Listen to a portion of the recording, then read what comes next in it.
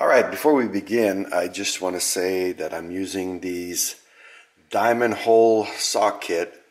Comes in a package of 5, I think, yeah. And I'm not promoting this, but this is what I'm using to cut the plates. Also using a Craftsman 5-speed, half horsepower drill press, and the speed I'm using is next to the lowest. Not the lowest, but next to the lowest speed. So that's always good to know when you want to know what speed to use to cut the glass. Alright, so let's begin.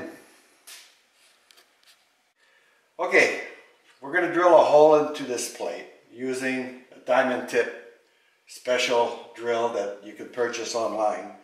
But first you got to find your center, and I can see it right here. You mark it so that there's no mistake on where the center is. Now, before you even start, you want to put a piece of tape on the back side so that it doesn't shatter or break, whatever you want to call it, at the very end.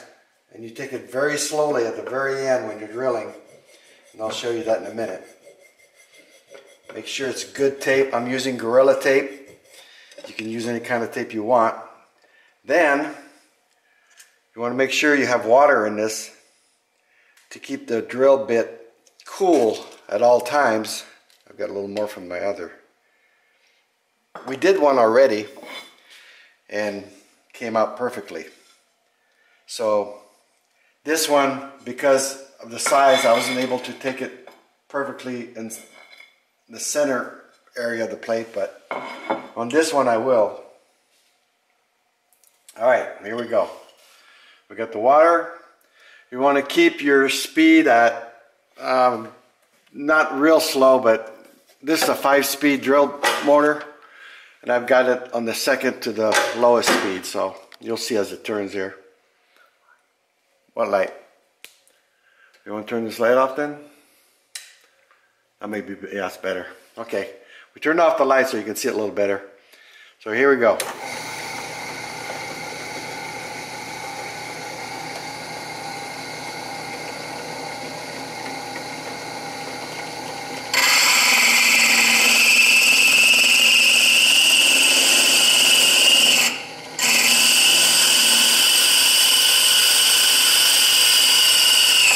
Just putting very light pressure. You don't want to go too fast.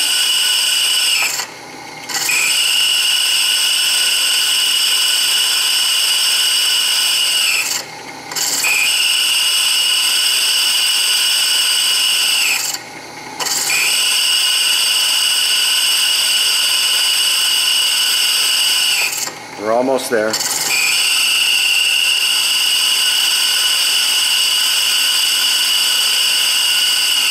I keep going back up so that water falls in there. Make sure we always got that lubricant. There we go. We're all the way through. Alright, let's look at our results. Hopefully they're as good as the other one was. And you can see it's still in there. The plug.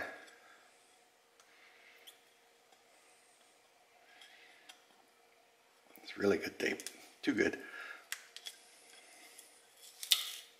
I'll take the label off. And there's the plug. There's the hole. There you go. If you're happy with this video, give us a thumbs up. Please be sure to subscribe and watch my other videos. Click on the bell. And we're good to go. Thanks for watching. Alright, so this is the result of what you can do by drilling holes into 3 plates. We have this kit we use here. It's the 3 tire hardware that you can purchase online. And there you have it.